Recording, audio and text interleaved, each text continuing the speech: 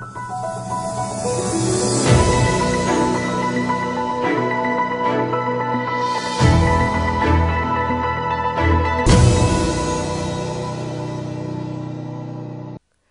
and welcome to KRC Times. My name is Kakoli Chakraborty and I am here to acknowledge you with today's headlines.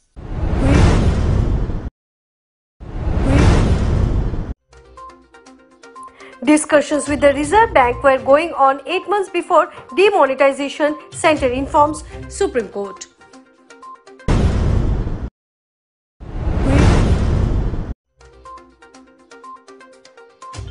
Mizoram government apologized after 1.5 years of border firing.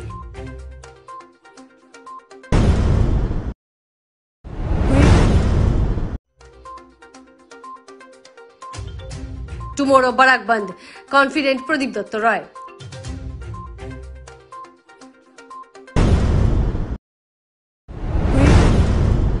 Before announcing demonetization, the central government had held talks with the Reserve Bank of India. The centre had been in consultation with the Reserve Bank for 8 months before the announcement. The central government has said this in an affidavit given to the Supreme Court in the case related to the demonetization. It is mentioned in the affidavit that initially the Reserve Bank recommended the cancellation of 500 and 1000 rupee notes. Then the central government considered it after that. Today, the central government submitted this report to the 5-judge bench of Supreme Court. On November 8, 2016, the Reserve Bank of India announced the cancellation of rupees 500 and 1000 notes. The Supreme Court is hearing a case on this issue.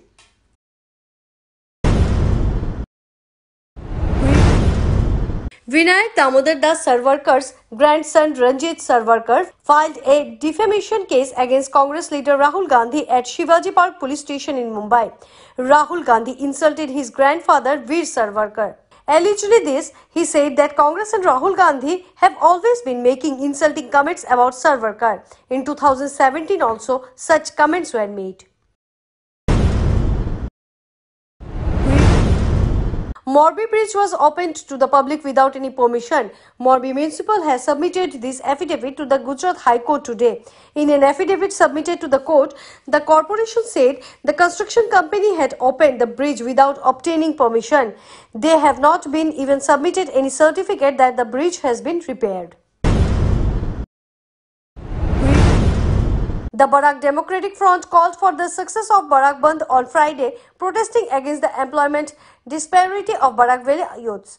The chief convener of the party, Pradeep Datta Roy, said that there are various kinds of propaganda going on. He urged to make the Bandh a success without being confused by any false propaganda. আগামীকালের Barak Democratic ফ্রন্টের 12 ঘন্টার বন্ধ নিয়ে প্রশাসন থেকে কিছু ভুল বার্তা মানুষের কাছে পৌঁছানো হচ্ছে যে থানা থেকে বন্ধ প্রত্যাহার করতে বলা হয়েছে। আমরা বারবার বলেছি থানার কোনো এখতিয়ার নেই আমাদের গণতান্ত্রিক অধিকারের উপর হাত দেওয়ার। সুতরাং বন্ধ হচ্ছেই। আগামীকাল সকাল 5টা থেকে বিকাল 5টা পর্যন্ত বরাক বন্ধ হবেই। কাল বীর লাচিত দিবস উপলক্ষে মিছিল বেরোবে, সেটা ভিন্ন কথা। আমরা বীর লাচিতকে শ্রদ্ধা করি, তার মিছিল বেরোবে, সেটার সঙ্গে বন্ধের কোনো সম্পর্ক নেই। সুতরাং আপনারা কোনো রকম আজ রাতে প্রশাসনের পক্ষ থেকে বন্ধকে বানচাল করার নানা রকম প্রচেষ্টা হবে, কোনো রকম প্ররোচনায় আপনারা পা দেবেন না। আগামীকাল বন্ধ সর্বাত্মক হবে এবং বরাক উপত্যকায় বিগত 25 বছরে বন্ধ হয়নি এমন বন্ধ আগামীকাল হবে। সুতরাং আপনারা নিশ্চিন্ত মনে শান্তিপূর্ণভাবে আগামীকালের বন্ধ পালন করুন। A person named Sahabuddin filed a complaint at Sonai police station in the Kachar district of Assam on November 11, allegedly that his son Sahil Khan used to study in a madrasa at Swadhin Bazar Islamia orphanage. He alleged that his son was subjected to mental and physical torture in the past and attempts were made to train him on the jihad angles. Sahabuddin filed a case at Sonai police station, and based on the statement, the police arrested two madrasa teachers, Abdul Hussain and Dilwar Hussain. Superintendent of Police Numal Mahatta said that two people have been arrested by the police based on the information that has been filed. SP informed that the two have been brought to the court and remanded by the police, and strong interrogation is being conducted. 11 তাৰিখে সোনাই থানাত সাহাবুদ্দিন খান নামৰ এজন ব্যক্তিয়ে এটা মোকৰ্দমা ৰুজু কৰিছিলে আৰু তেওঁ কৈছে যে তেওঁৰ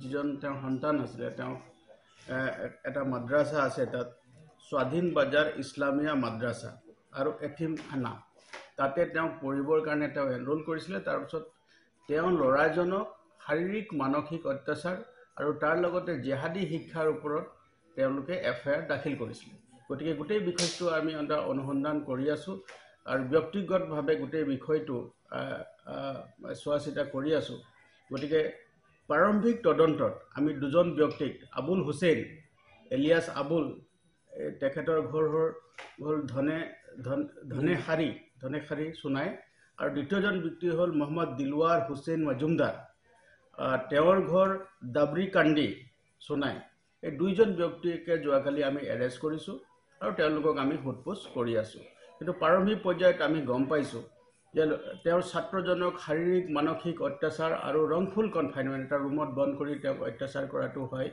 আৰু বাকি যিখিনি জেহাদী এলিমেণ্টৰ কথা আছে এইখিনি আমি অনুসন্ধান কৰি আছো আৰু প্ৰাৰম্ভিক পৰ্যায়ত যেহেতুকে তেওঁলোকৰ বিৰুদ্ধে যিটো অভিযোগ দাখিল কৰা হৈছে তাত আমি দাখিল কৰাৰ যি তথ্য প্ৰমাণ আমি পাইছো তাৰ ওপৰত ভিত্তি কৰি আমি দুইজন ব্যক্তিকে ইতিমধ্যে আমি এৰেষ্ট কৰিছো আৰু এৰেষ্ট কৰি পুলিচৰ হাজতত মানে অনাৰেবল কোৰ্টক আমি তেওঁলোকক আমি ফৰৱাৰ্ড কৰিছো আৰু পুলিচৰ হাজতত আনি তেওঁলোকক পুনৰ আমি তেওঁলোকক সোধপোছ কৰি আছো আৰু যিয়ে কথা আছে ইয়াত কি ধৰণৰ কথা আছে যি আছে সকলোবিলাক আনি পুংখানুপুংখভাৱে আমি উদ্ধাৰ কৰিবৰ কাৰণে আমি চেষ্টা কৰিছো Kachar police operation against the Burmese betel nut continued on Tuesday night. Silchar Rangirkhari police seized two betel nut trucks loaded with betel nuts in a raid at Sonabari Ghat. The trucks were bringing illegal Burmese betel nuts from Mizoram. 3 suppliers were arrested for the allegedly supplying betel nuts. The 3 arrested are from Kachar district. Rijul Hussain Lashkar, Sipu Lashkar and Rijul Islam, it is known. That is all from this episode of KRC Times. Stay enriched. Thank you.